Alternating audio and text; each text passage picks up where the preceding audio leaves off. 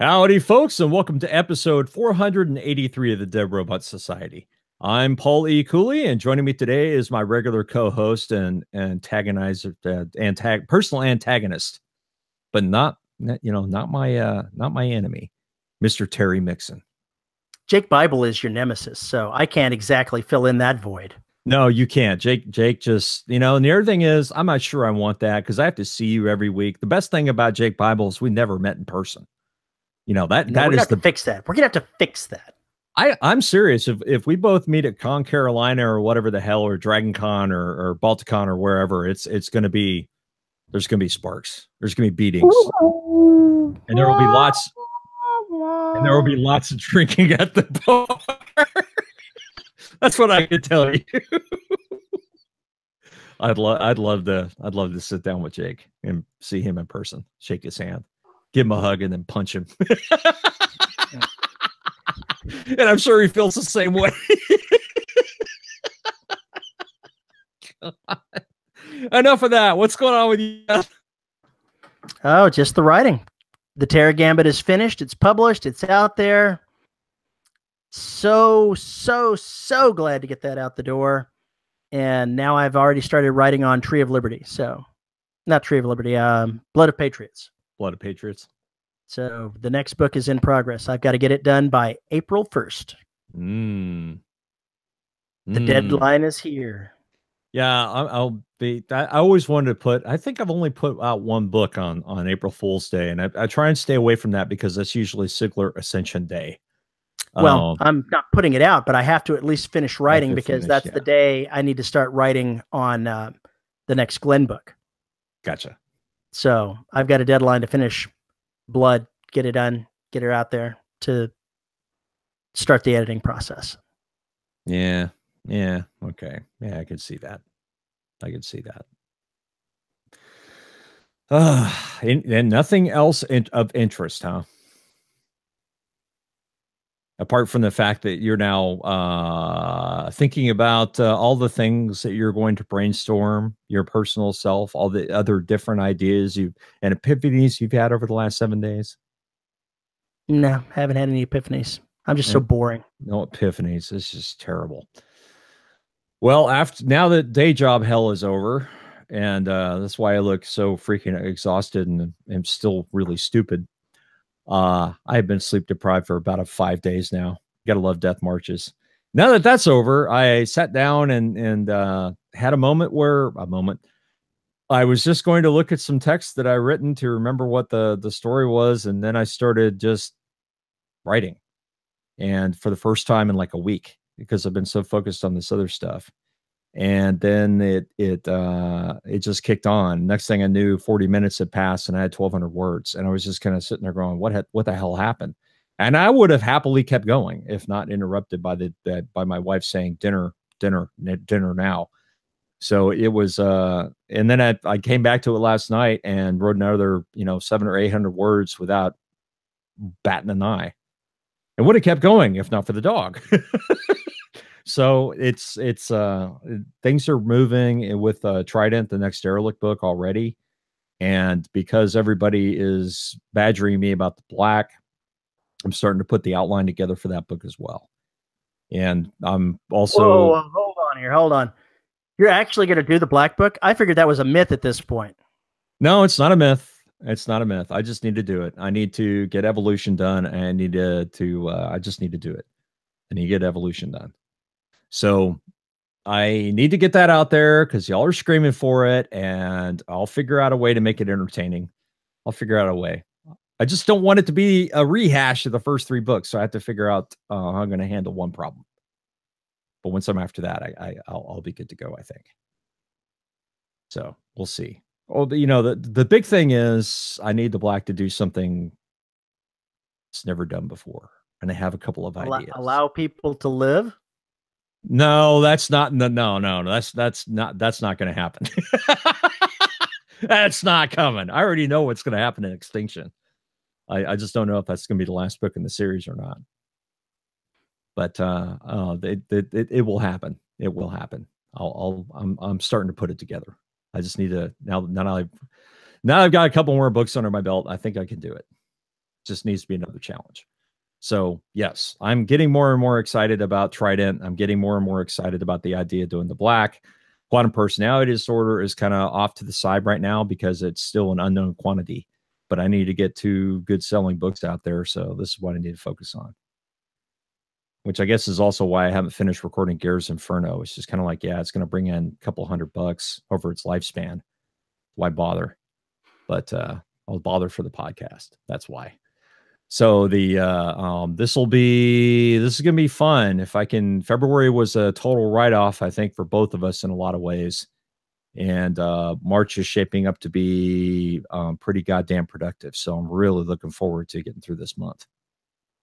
Good deal, man. Good deal. Yeah. It's fun when you want to stay up because you want to write.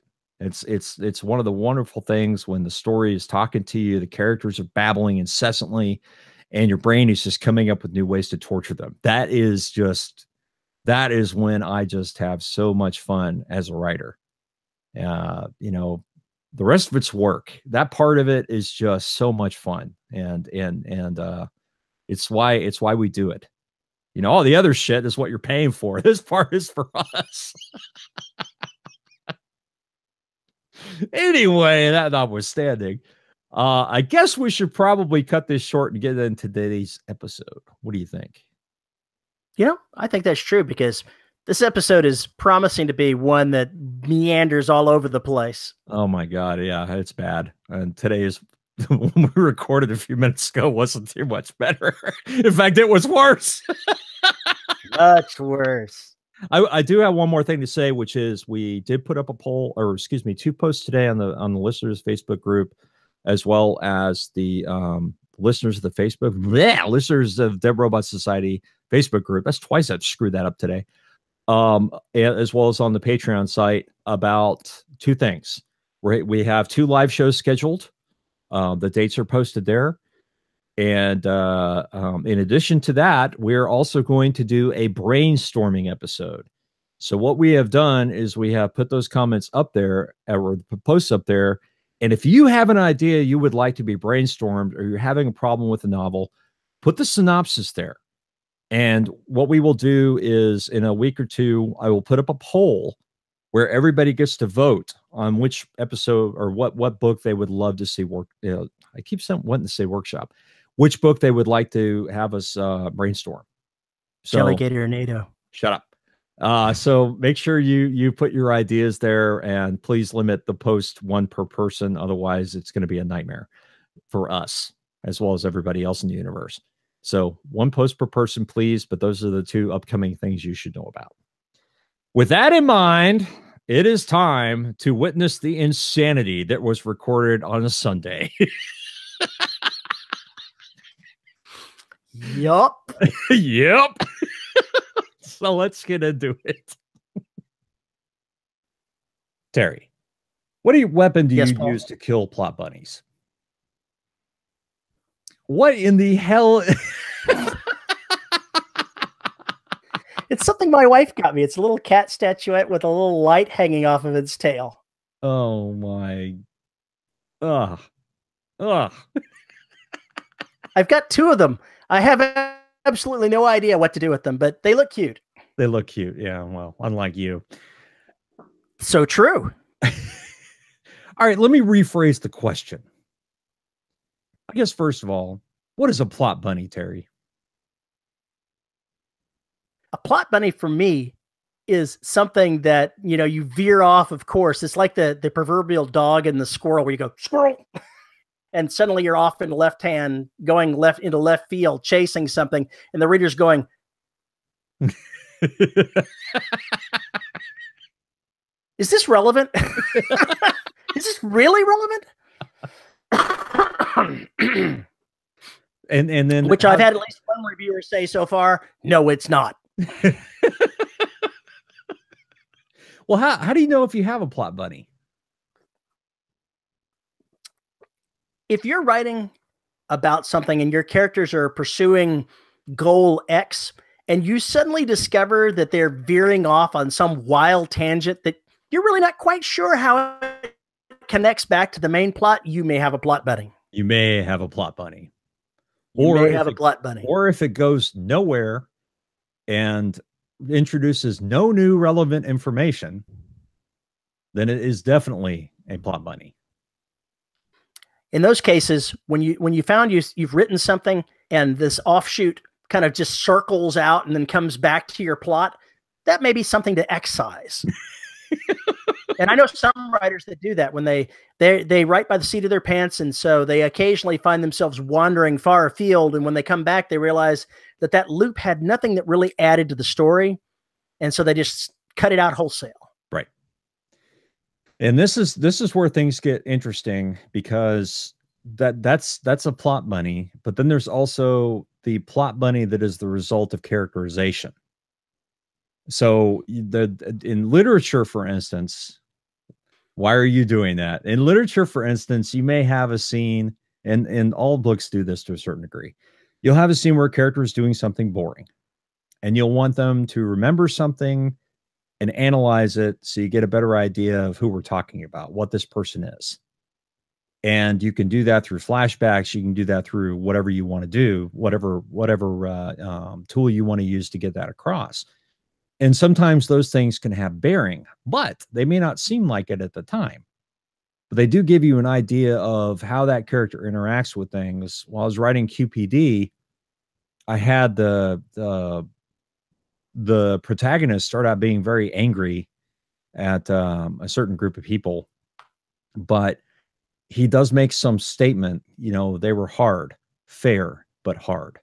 So it kind of gives you the idea that he understands that he fucked up to get himself in the situation that he's in, but the way they did it is what pissed him off.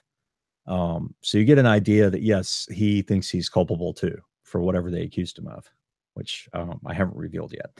But that kind of, it gets better than just having somebody say, I was wrong, be the martyr and everything else, and then realize or not admit anything was their fault. Because I like characters that take responsibility. I like people who take responsibility. So I like doing that, but it seems so not irrelevant to what's going on at the time, but it's necessary to set up the relationships that are coming, as well as some of the conflicts that are coming, but it doesn't necessarily seem relevant at the time. And you have to take those little breaks, I think, to get the reader to better understand and identify with your character. Those kinds of moments are few and far between in action movies. Usually, I'm going to put that usually, never, ever, except sometimes, make a generalization like that. Anyway, that's going to go on my tombstone. Those moments. I'd like to specifically tell you never to make generalizations. Exactly.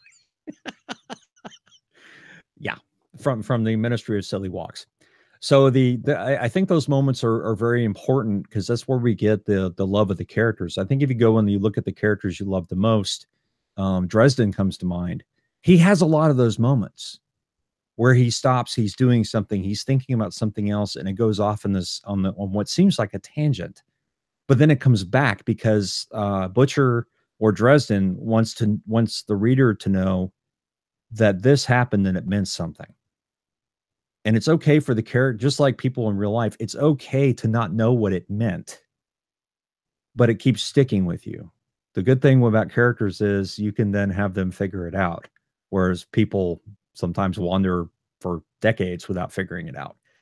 So it's just, I think those moments are important, and they shouldn't be excised or treated as viciously in your editing as plot bunnies, because they are two different things. What I was smirking about was I was remembering years back when I was a game master and role-playing gamer in the Army, and how as a game master, you'd go ahead and you'd put out this massive plot that the characters are going to follow, and they're going to go here and they're going to do these things. And then they would fixate on some minor NPC and insist on going some 90-degree course off into La La Land. You're like, what are you doing? Where are you going? And then you'd have to make up things on the fly to try to reorient yourself and either drag them back to the plot or just toss your plot aside and go on with something that they're doing, because It's actually about the players, not the game master. That is correct. So I mean that goes back to the old army saying no battle plan lasts or survives. No plan survives contact with the enemy. There we go. Thank you. I could have said it less succinctly, but that's the right way to say it. Yes, exactly that. So and that's the other thing with outlines. And I'll outline a few chapters ahead. I'll outline this, or I may have the idea for the entire book in my head. How it turns out ain't going to be that, because I will discover more shit along the way, and then end up writing 5 or 6 books. So proud. Shut up. I don't need that kind of abuse from you, or encouragement for that matter. You're not helping, Terry. On au contraire, my friend. I believe I am. You're not helping. Now you got me so confused. I'm writing 135,000 word novels now. Hey, don't blame me for long novels. That's not my perversion. No. I blame you because of what you've done to me. I blame you for this. No, what you blame me for is all the books that you're writing in a series that you figured were going to be standalones. Yeah, that's another problem I don't even want to talk about. My next conversion for you is open series. We're going to get you there, buddy. We're going to make it happen. Soul and Beyond is an open universe. I feel so proud. It was designed that way from the beginning. So was Garaga. That's true. Garaga was indeed. So I don't like those kinds of constraints. I want to say, fuck it. So anyway, what else with plot bunnies? How do you take okay, maybe there's something inside that thread, that plot bunny, that wide circle that goes out. What do you learn from that? Is there anything you should look for in there that maybe you can take back into the main plot, or actually append to the plot? Or are plot bunnies just unfixable and should just be thrown away? I don't think that they're unfixable and should be thrown away. I think that if you think you've wandered far afield, or you're going after something that's off topic, you should look, is there something that's making the character grow? Is there something that's changing the character in a way that fits the story that you're telling? Do they find something that's appropriate to the plot? If you don't grow and you don't have anything that's appropriate to the plot, it should be excised. If you do, then there may be something salvageable there out of all those words you've written that you need to somehow get into your main plot if you decide to cut the rest. Relevance is the key. Relevance is the key. Yes, I would agree with that statement. Maybe that needs to be the name of the episode right there. Relevance is key. Plot bunnies are fun because they allow you to do really crazy stuff, and this has happened multiple times now, where my editor will grab onto a piece of stuff and put a comment in there. Yank this, but save it. This doesn't belong here. It's in another book. Things like that. And that's when it's fun, because you know that you're going to come back to that, because whatever it was working. It just wasn't working for this book. I mean, I've had characters where I put them in there. I have a lot of fun with them, and I realize they're in the wrong book. One of the things about the book that I just finished, The Terror Gambit, is a couple of chapters into writing it, I had a plot bunny that took up about half the book and is still there. It's still there? Did the entire book become the plot bunny? No, but it certainly set the course of what the characters were going to be doing into a new light and onto a new track. And I put it there and I left it because it's going to have impact further on in the series. Okay. And I need to have that change in there. And it's not something I could introduce with just a chapter or two. It actually required 10 chapters to sort out the implications of this major change that I put in this book. I foreshadowed it a couple of books back. I foreshadowed that this was a possibility. Something like this might occur. But still, some people are going to see it as jumping the shark and it being totally unrelated and irrelevant to the story that I'm trying to tell. And those people are going to one-star me. I guarantee it. One has already done so. You too can join the 1-star club. A man is not judged by the quality of his friends, but by the quality of his 1-star reviews. By the vitriol expressed in those 1-star reviews. In fact, you know what? If you were really, really super cool, like Jake Bible, Jake, do this. You really need to do this, Jake. I'm saying this out loud so I remember while I'm editing this episode.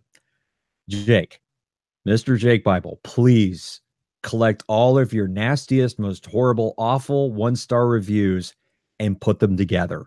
I think basically what should happen is you put out an ebook every year for free of my god awful reviews. I'm not sure you can do that because the copyright for those is actually owned, I believe, by Amazon. I believe they claim ownership of the reviews that you have left. Are you serious? Even if they don't, even if it was an individual doing it, they still have the copyright to their own words. There may be implications there that perhaps that's not a great idea. Yeah, but here's the deal. If that was the case, you could never use anything written in a review as a blurb for your book. That's why I don't. Interesting. Well, goddamn it, just blow another good idea all to hell. Thanks. I'm sure that somebody can tell me if I'm wrong. Tell us if we're wrong about that. But I believe that there are copyright implications that one should be careful with that sort of thing. Oh, just take screenshots. Put the screenshots in there. Just post links. Check this out. Post links. Check this out. myhorriblерeviews.com. You too can be savaged by the general public. For no good goddamn reason other than they hadn't had their coffee that morning. My wife tells me that I've got a serial reviewer. I don't read my reviews, so I don't know for sure. But she says every book, like clockwork, I've got some guy that comes along and 3 stars me. Really? With no explanation. Or 2 stars me. With a similar thing of, this book, blah, crap, blah, blah, blah. It's book 8. Why are you still here? What are you doing? You're doing it wrong. You might be the problem. If you're 8 books in and you're still reading and hating it, you have a problem. But there are some like that. If I am told that if you go look through my reviews and look at some of the ones that are on the negative side, that there's a serial reviewer or two that are out there that apparently just go by giving you terrible reviews, book after book after book. I had no idea that was a thing, but apparently it is. I'm not the only one that has this problem. You're not. I talked to some other authors that there's one in particular, a reviewer in particular, that has hit just a bunch of them. And he just continues to hit them. Once he's got you, he keeps coming back every single book. I think he must live in somebody's basement. Pretty sure something's going on there. Make that a plot element for one of your books coming up. The guy that lives in his basement, 1-starring authors. Yeah, there's a horror novel in itself. I can have some things happen to that person. If I ever make it big like Stephen King, I'll hire somebody to hack around and figure out who these guys are.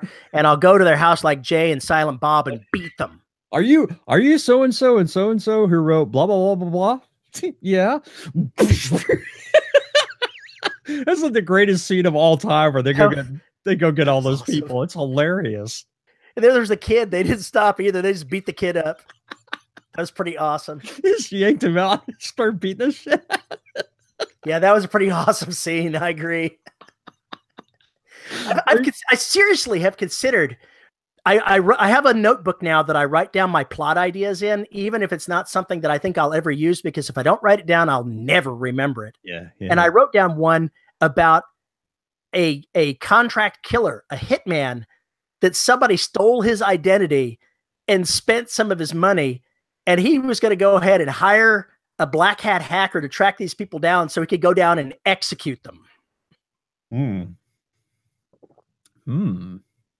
I don't know how that would tie into anything that I do, but I could just totally see a detective in a mystery novel trying to figure that out, or write it from the perspective of the hitman, try to figure out who these people are so they could go execute them. Yeah, and then he finds out it's the very people he's hired to find the people that did it. It could very well be.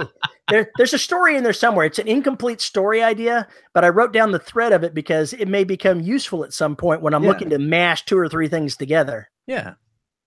Yeah, absolutely. Absolutely. I love that idea. That's the kind of thing I would write. Feel free, knock yourself out. Yeah. So plot bunnies can be good, plot bunnies can be bad, but they're going to happen.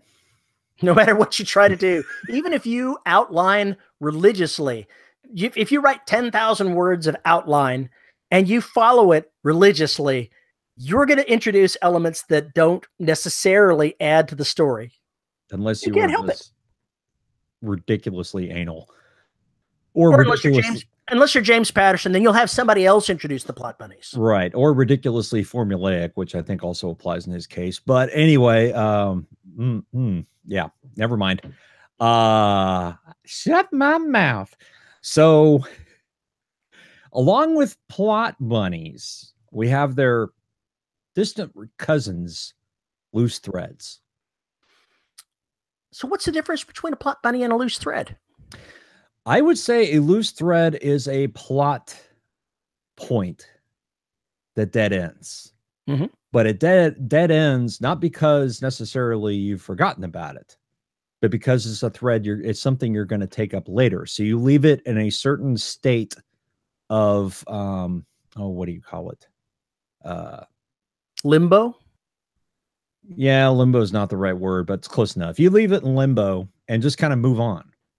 Like a stasis sort of thing. You leave it hanging there. There are things I've done in the Black and also in Derelict where and Garrus Inferno, and Damon Zagaraga and Legends Zagaraga. I got plot threads all over the place. They're these landmines that basically I say they're there, and I'll draw your eye to them. I'll draw the reader to them, and then we'll slowly peel away from it. And I just leave it there. And sometimes it is just a character noticing something, but then they get sidetracked by something else. But the reader sees that and the reader says, wait a minute, that was really interesting. Why aren't we going back to that? And you just keep going and you can ignore it and not come back to it. You can have these little mysteries that just get unsolved and then get solved in the next book or 2 or 3 books down the line. The bottom line is, like the plot for Derelict, get to Mira, tow it back. Can't tow it back, destroy it. Go back to Neptune. That's the mission. That's what we do. That's what the first 3 books are about.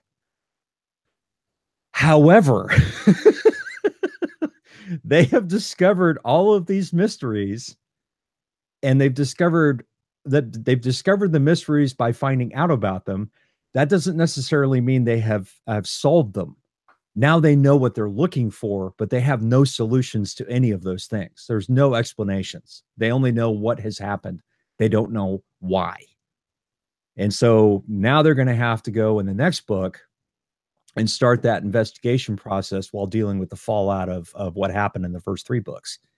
So leave those threads hanging because I know I'm going to take them up later. But you can do it the wrong way, which is to put a loose plot thread there and never do anything with it at all.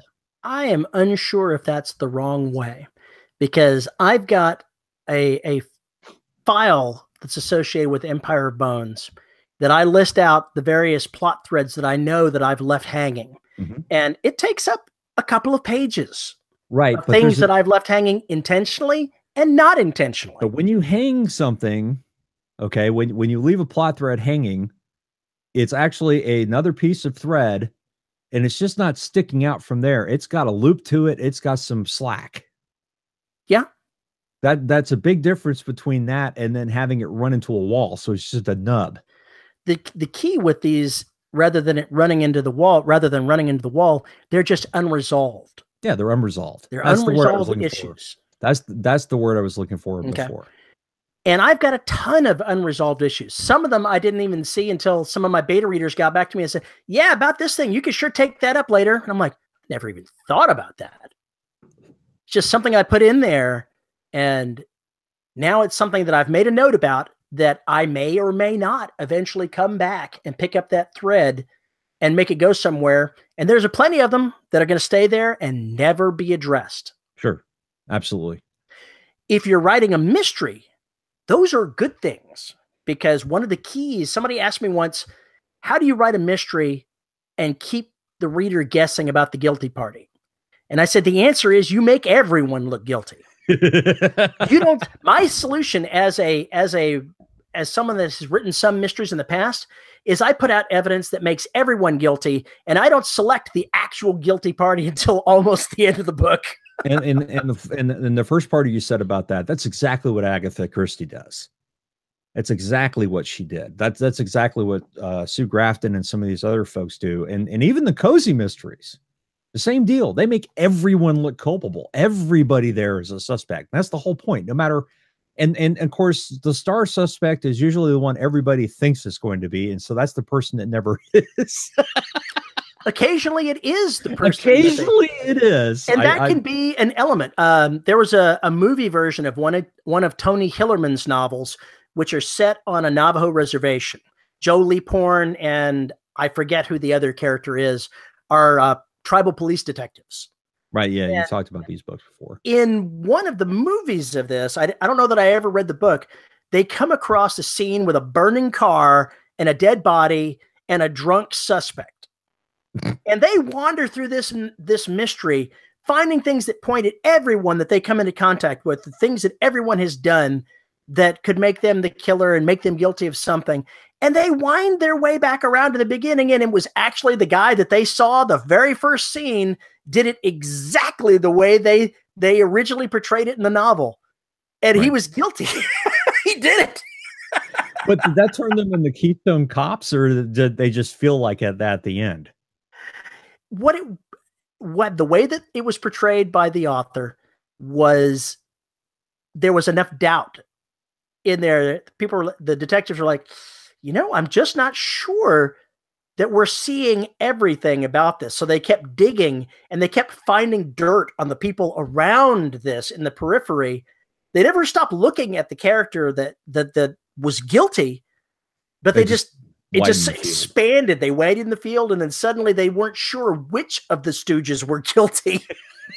And it wasn't until they sorted out what each person was guilty of, they were all guilty of something, that they figured out, yeah, that original guy, it was just exactly what we saw the first night. Damn it.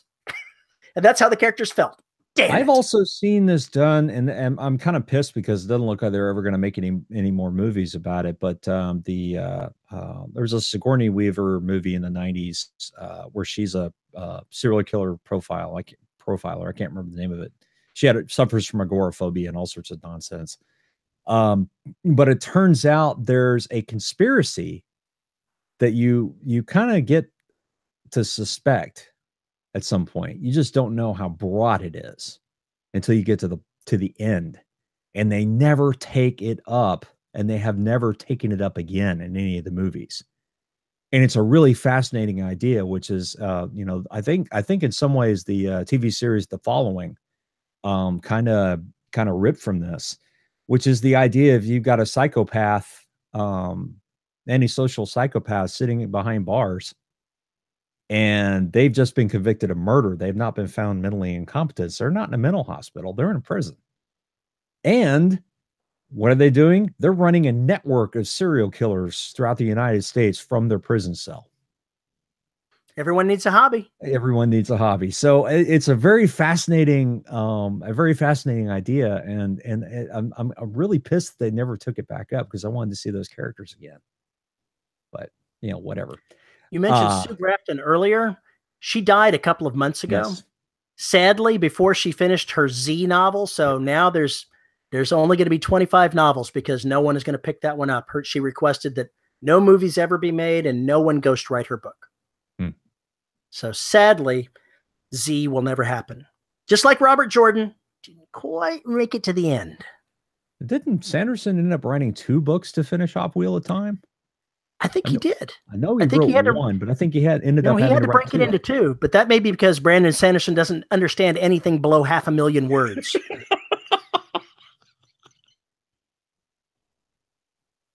I know for a fact that's not true, because I've read one. I'm just being a jerk. One of his YAs, but still, that's pretty damn close to the truth. Recently, I'm looking at everything on there, and it's like, I looked at one of his most recent books, and it was like 49 hours. His audiobook was 49 hours. His narrator loathes him. No, his narrator loves him because of how much they're getting paid per hour to turn that stuff Now I'm on. going to continue narrating the same character for what feels like an eternity, because it is an eternity. Welcome to my world. That's your own personal problem. Yeah. It's not like Brandon Sanderson's ever going to hear that I'm trash talking him. Well, this is true. Pretty funny. The funny, I got shit yesterday on my dad's birthday and went to lunch with them. They started giving me shit at the table that my books are too short, always too short. And I just had to shake my head and just, almost face palm. It's like, yeah, those folks you like that write the 500 and 600 word novel or 1,000 novels, 600-page novels, they're getting advances. I need to eat. I can't write that size book, and it'd take me at least a year to write something that big. Now I'm looking at Brandon Sanderson because I just want to know how long his longest book is. I've got to know. I think it's like 1,100 pages. Well, I'm looking at the audio version. I want to know the hours here. Sort by running time. Here we go. His longest one on Audible. Woohoo! Oathbringer, 55 hours. Wow. That's pretty long. It was the one before it that was 48 hours. That's the Way of Kings or whatever it is. It's in the same series. It was Words of Radiance. Way of Kings was 45 hours. So it's only getting longer. How long before he hits a 100-hour novel? Tell me his narrator doesn't hate him. I'm pretty sure I would get sick of doing that. Like, I know I would get sick of doing that. Well, just wait. If he ever makes a bundle of those first three, I can go ahead and make it our assignment to listen to 200 hours of Brandon Sanderson. And I can always say no. I can always give you the patented Cooley response, which is go fuck yourself. Yeah. What a great idea you had, Terry. You go do that. But no, I meant for us. No, you go ahead. I'm going to stand back here and go, fuck no. I actually have the Way of Kings in my Audible library. I haven't found the 45 hours I need to listen to it yet. That's a long ass time. That is I'm still trying to get through Pandora's Star, and that's only 35 hours. Still trying to get through it. You'll get your Mount Everest badge when you listen to the one that's over 24 hours. Oh God. Yeah, there we go. It's so sad. What, you're not a badge collector on there? No, I have no idea. I haven't looked. It's on their. I see it on their mobile app when I go through there. There's badges. I think I've gotten a few of those before. I probably have several of them, but I haven't looked at them forever. So threads are good. Threads are wonderful. Threads are bread and butter in a lot of ways. Because if you go and you look at movies, especially the ones that have been turned into series or TV series in general, those threads are what give us longevity. Those threads are what make characters interesting, because in this book, we might find out more about this secondary character that everybody loves. In the next book, we may find out things about another tertiary character that has slipped in some of the books and now becomes a secondary character. You get the opportunity to explore all these different things if you leave those threads there and don't resolve them. But you cannot have a thread, in my humble opinion, you cannot have a thread that is absolutely central to the plot not get resolved in some fashion. Maybe that's just me, but that's the way I look at it. The main plot thread has got to be resolved. Yeah, that's the key to any story. That's one of the risks I had with writing this most recent book, is they knew where the characters were headed out when they started the book, but the things I introduced changed the course. I resolved some of what they were looking for, but they never actually reached what they thought they were headed for that first thing, because I changed the plot on them. My plot complications didn't allow them to overcome what they were looking for it's actually going to have to happen in a future book because I introduced too many new plot complications for them. Yeah. And I'm sure that's going to not be satisfying to some people as well. Yeah. Yeah. But I didn't want to write a 150,000 word novel. Wuss. I am not the only author that has split up a book because it did not make sense to write a doorstop. Don't give me the shock face. I have no idea who you're talking about. I'm talking about no you. idea what you're talking about. You, Mr. Man.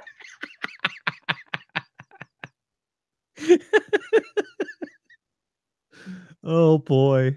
I wrote the book out, and as I was getting past all the various complications, I saw that I was already approaching 80,000 words. The end book was 86,000 words, and I had so much that I wanted to do that would have to go in there to wrap up the original plot that I had to pick a place to stop.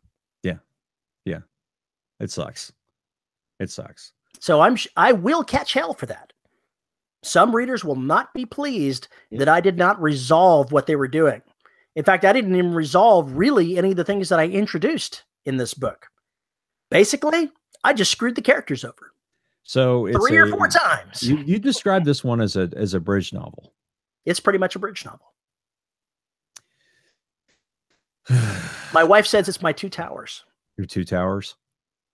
Like Derelict Saga books 1 through 3 are my 2 towers compared to all the rest of the shit that's going to go on. It's hard. Once you start, I could have said, screw it. I'll take out all the things that I'm introducing, but they are critical to future plot lines. They deserve to have the time and be introduced, and things just didn't work out the way the characters had hoped.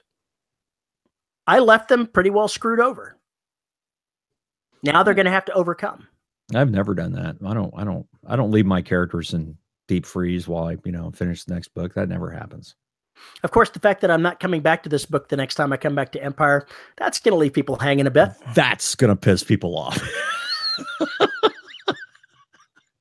I've got to go back to Princess Kelsey. Princess Kelsey needs to be given her time. That's a hazard when you take a pairing of major characters and split them apart. Oh yeah, absolutely.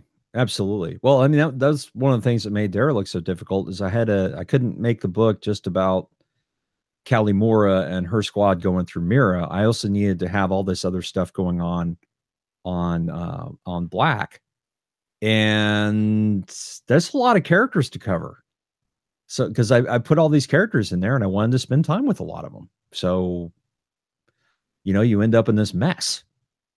But I mean, if I had wanted to simplify Mira, or excuse me, the Derelict Saga, it could have maybe all been squashed into a 130,000 word book if I'd only gone with 2 characters.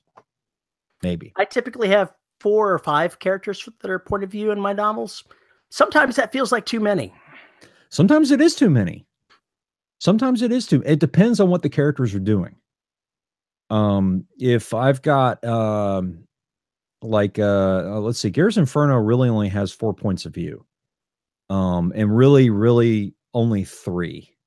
Really only 3. Because the 4th point of view isn't in there much at all. I think it's maybe 1,000 words. So it's really just 3 points of view. That was all it needed. The reason why I never really told things from Brett's point of view is because it was unnecessary. It just didn't, it wouldn't have added anything to the story. It would have added a lot to the character. It didn't add anything to the story. And he wasn't the focus of that book. So I wanted to make it more about getting Dewhurst in front of everybody again, because I want them to be prepared for when he shows up in another book. Because if they like that character, then the moment I mention his name on the back cover of one of these other books, they're going to be like, oh, I know these characters. And they're kind of cool. So they jump back into the book, regardless of what it's about. But I like those characters, so I'm going to keep popping them in and out of story. This is Tony Downs's second time as a cameo. Dewhurst has had 2 cameos. Actually, this is Tony's third cameo. So Tattoo, Closet Treats, and Gears Inferno, and same thing with Dewhurst, Tattoo and Gears, or Tattoo and Closet Treats and Gears. He's been all 3. So yeah. I think those are fun things to have. But sometimes you just gotta kind of, if a story's really intimate, I don't think you need more than two characters or one character. I've had books that have only had one character, one point of view. The original Empire of Bones only had two characters that were alternating their points of view. Wow, it was just Jared and Kelsey. That's it. Wow, holy crap! That's all I needed at that point in time. Since then, I've added people in. Yeah. I've occasionally, it's usually not the same people. I'll usually have one or two people added in, and it may not be the same characters as the last book. You'll have Jared, Kelsey, and one or two other people. Because special guest stars. Exactly so. I wanted to leave some room to expand other plot lines, because having secondary characters that are point of view allows me to eliminate things that are going on that the main characters can't see, that they're not present for. Right. And rather than having it take place off stage, I like to have a secondary character that I can involve. Right. Yeah. And that makes sense. I mean, it's just, something that you need to really think about when you're writing these books is figuring out how many characters do you need. If you're a complete pantser, you'll discover that. But if you've got a good image in your head of who these people are or what's going to happen, then maybe that's going to already dictate how many characters you have, at least to start with. But, I think it just kind of depends. And there's no hard and fast rules in here. It depends on what you're writing. Mm-hmm. Depends on what you're going for. It depends on what you want to do. It's your damn book. You decide. But I definitely think that 5 is pushing it. 6 is too many. I think 4 for me is a good number. I think I've come across 22 characters, fully realized characters in Pandora's Star so far. 22. And we're only 12 hours into the book. Some people are better at it than me. That's a lot. No, it's a lot of people to keep track of, man. It is a lot of fucking people to keep track of. And I get lost.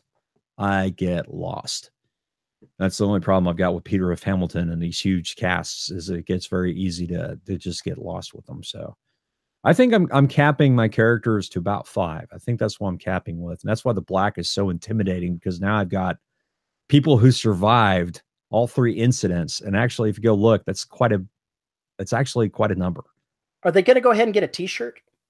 I survived the black. No. I would love. They could be eaten in their t-shirt then. I think it would be absolutely hilarious if one of the Fiendlings put together a t-shirt that says "I survived him too." That would be awesome. I think in the next time, when you finally get back to writing the black, you need to make sure and have the monster kill somebody wearing a shirt that says "I survived X," whatever X is.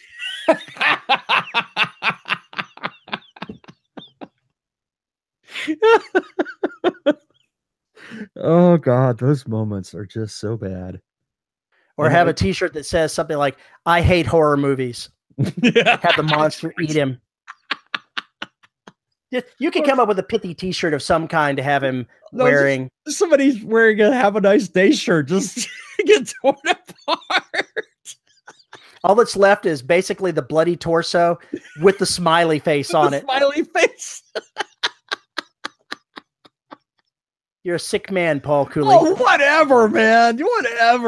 Whatever. If you weren't so squeamish, you could make great money in horror. No doubt. I've got a sense of humor that would be really weird. Yeah. I mean, that's what Ed Lorne does, is his sense of humor is warped as hell. And that's why he's able to write the books he's able to. And they're riveting in a lot of ways. And you're sitting there going, "Oh, come on, Ed." And then you read them more and you're like, okay, that worked. I'll just keep feeding you my horror ideas, and you can just keep jotting them down. Yeah, it's my job. It's my lot in life. It's what I do. It's what I'm here for, or something. So what are you looking at? You've got this next book, or the next part of your series has got all these divergent threads. So are you literally just going to write a book about each of these threads that you started in this book? No, undoubtedly not. The threads that started in this book, the most major thread, which I'm not going to spoiler, is going to have long-term implications in the novels that are forthcoming, because it's a game changer. It changes the landscape that they're dealing with. and it's going to be something they're going to have to adjust to.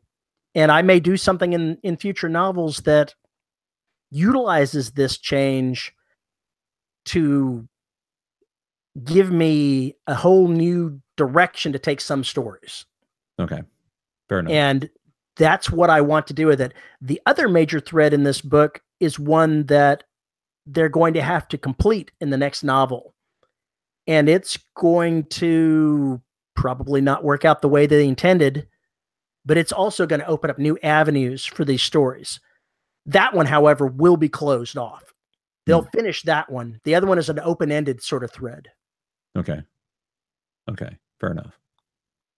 I find it interesting when you hit this point with this bridge novel. I'm so far behind on the Empire Bones. I actually started, I think, the 5th one the other night.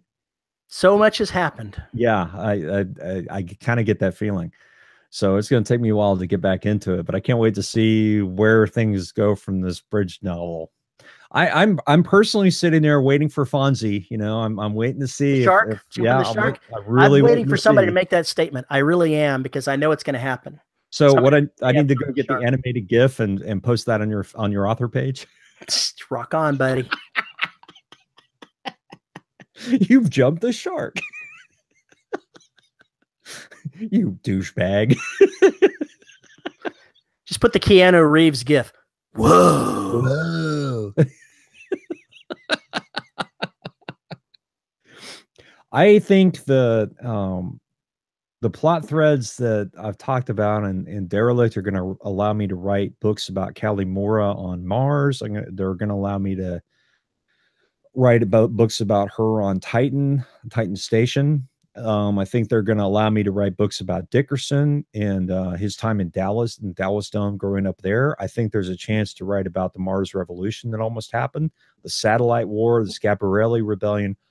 All these different things come out of this book, and I've mentioned all of these things. And so they're just sitting there waiting for me to take them up, and I want to take up every single one of them because they're fascinating. It's about finding the time. And I think that those little moments that you discover while you're writing about these characters, I think I would encourage you to write those down when you come across them, that, hey, your brain left this idea here. And it's something that you might do well in picking up, or at least paying attention to it. I know that I'm going to use Glenn Stewart as an example of this. Don't do that. He's a terrible person. Oh, no, it's awful how that works out. No, he in his first collection of novellas, the Starship's Mage stories that he put together, he introduced a character that now he's veered off and has a second ongoing series set inside the same universe with that other character that he's brought in a new supporting cast to work around. And so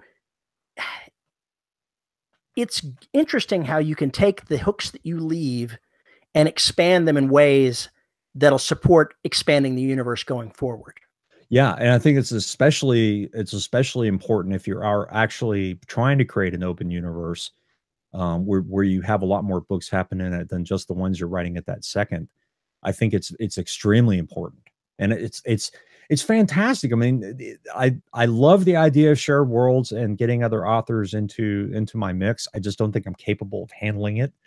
Hopefully that will fade at some point, or I hire somebody to manage it, because I sure as shit can't. So I am incapable.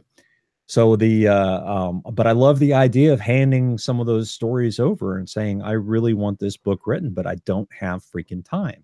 And then, give some writer that you really respect and like, a shot at helping you out with that.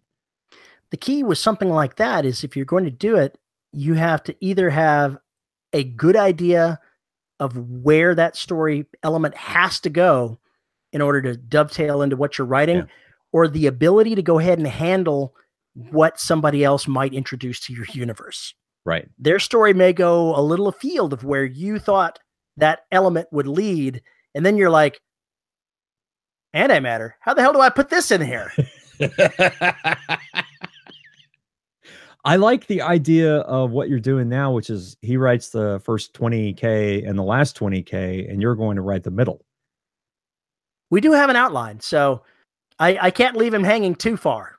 I know where I roughly have to be heading for. I think if I really trusted another writer, I think it'd basically be going, here's how it starts, here's how it ends, figure out the stuff in between. And oh, by the way, you have to solve the following problems or introduce them. I think that's an excellent way to do it.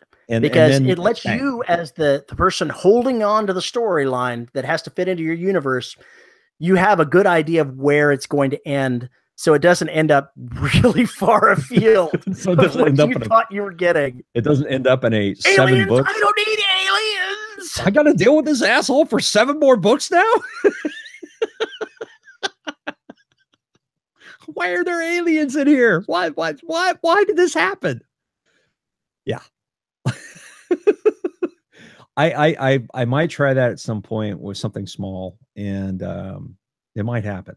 It very well might happen. I won't want to do it because there's some other books I want to write that I just don't know if I can write them or have the time to write them. But I think like the Trident book that takes place between the end of Mira and when Black gets back to Neptune, I think that would be a really fascinating book to write. I just worry that it would spoil the Trident book. So I don't know. I don't know what I'm going to do yet. I may just write it anyway and say, fuck it, put it out there as a 60,000 or 50,000 word novella and say, Sever, do you want it? If not, 50,000 words is a novel. Anything above 40,000 words is technically a novel. Terry, go fuck yourself. All right. No, so it's true. I didn't make up these rules. Shut up. I don't want to hear it.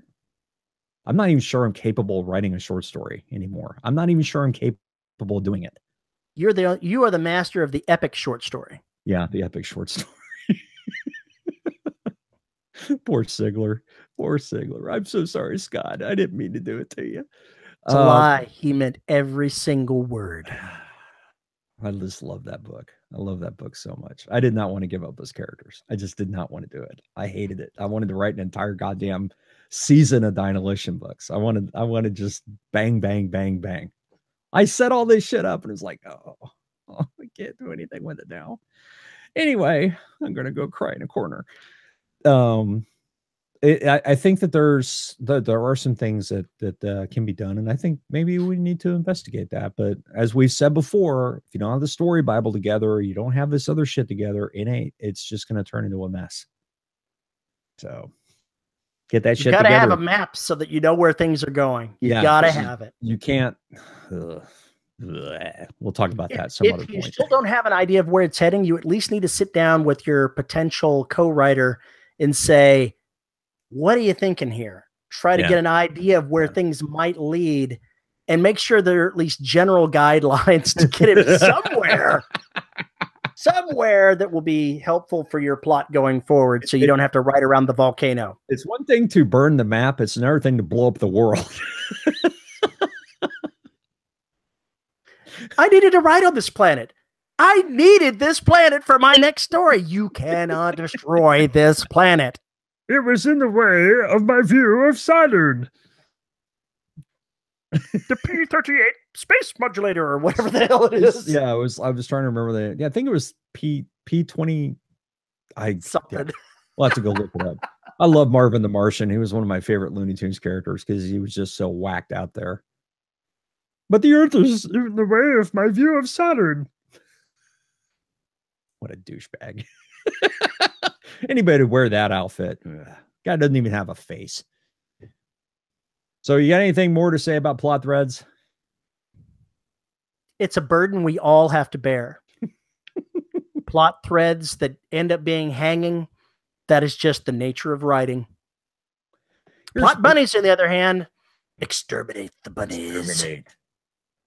One more question before we go, before we end this particular topic. Has there ever been a plot thread that you found or wrote in a short story that you ended up carrying into another short story or worked into a novel or a novella? Sure. Absolutely. Okay. So I'm not the only one. No. Yay. That's good to hear. I wrote 2 stories for Charlie set in an alternate reality where there's magic. I wrote them in the 1920s, and the same characters in both, and some elements from the first short story, mostly his personality, carried through to the second one. Awesome. I like that. The fact that he was a member of an order of mage assassins also carried through. It was a major plot element in the second one, even though you never meet these shadowy figures that he works with. That was very critically important to the plot of the second short story. Right. Okay. In fact, if you get down right to it, the short story would not have been what it was without that shadowy group lurking in the scenes that were never mentioned, really. I urge everybody, if you're writing a story, pay attention to these kinds of things. It doesn't matter whether it's 500 words or 50,000 words or 3 million. Of course, if you're writing books that size, you don't need our help. Or you need some kind of help. You need some kind of help, but you're not going to get that from us. All we're going to do is say you're nuts. But that's because we haven't spread our, Terry hasn't spread his wings yet. But with only 3 million words, I've barely begun to expand upon the basis of my story. Oh my God. Oh, your pretension reminds me of some of the people I went to school with. And the sad part is I was probably one of them. I was reading. Well, here's the offside here. I'm going off topic. There was a post that an author named S.M. Sterling was making about academics. I read a bunch of his alternate history. I love him as an author. He's a traditionally published author that has been around for a while. And he was talking about academics in his career, how his initial education in literary works, that the people that were in academia that he associated with at that point were brilliant people, very likable, and utterly and completely useless. Oh, my favorite line is in Dangerous Liaisons. Glenn Close's character looks at John Malkovich and she goes, like most intellectuals, he's completely useless, or no, he's utterly stupid, is what she said.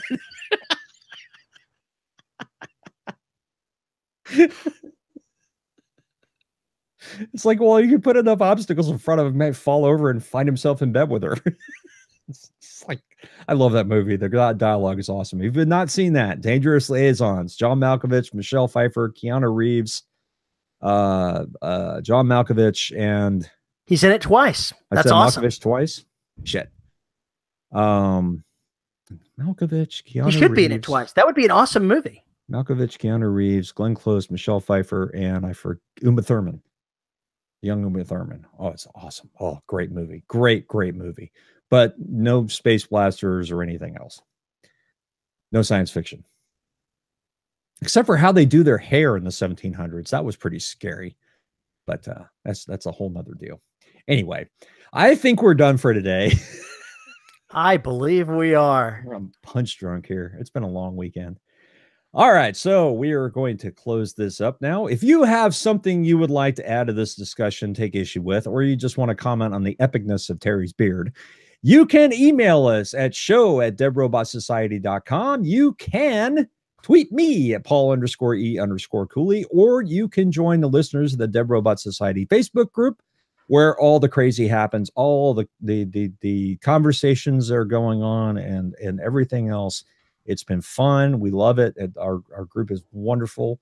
A lot of support there for you. So if you use the Facebook, get your butt over there. And we also have to thank our wonderful host, Pod Hoster, who makes all 10 bazillion episodes of the Dead Robot Society podcast available for your ear holes. And you can also find us at youtube.com/DRS podcast, iTunes, whatever else. And where the hell else are we? Oh yeah, if you like the show and you want to help keep it commercial free, you can join us at patreon.com/DRS podcast, where for just a few bucks a month, you can get access to exclusive content, live shows, and pretty soon workshop shows, if I remember correctly. Workshop shows. We're doing workshops. Well, brainstorming episodes. Brainstorming. I remember that. I didn't remember the workshops. No, well, the workshops is later. We'll come up with that later. Surprise! Surprise! On air, Paul tells everybody, oh yeah, Terry and I are giving a workshop next week. Terry's like, we are? No, we are not giving it a workshop next week. So anyway, if you want to help us out, youtube.com/DRS podcast. And at the $10 level, You get your name said every single week. So our list of $10 patrons are Robert Slade, Devin Lee, Caleb James. Caleb? Are you alive, man? The one, the only, Nathan Petty.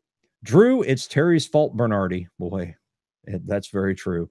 John Kilgallen. Chris, Toy Boat, Toy Boat, Toy Boat, Toy Boat, Toy Boat Winder. Isabel Cushy.